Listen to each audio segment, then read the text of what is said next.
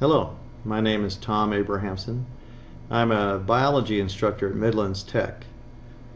For the past few years I've been using the computer software program called D2L, and I've been at times frustrated with it for a variety of reasons, one of which has been the lack of file storage. I started using the LOR software about 2 months ago, and I really like it because there is an increased storage space available for instructors. It has been very easy to use. For instance, in the past 2 months I've been able to put about 64 different lectures on LOR.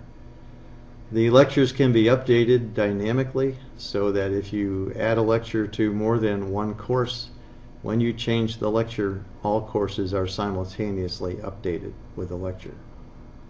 Another advantage of the LOR is that other instructors can download and share their files with any other instructor who wishes to access them.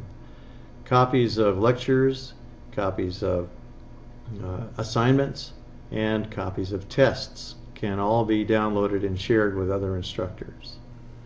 I can certainly recommend the adaptation of LOR for any instructor because of its increased storage capacity and the user-friendly interface, as well as the benefits to both instructor and student.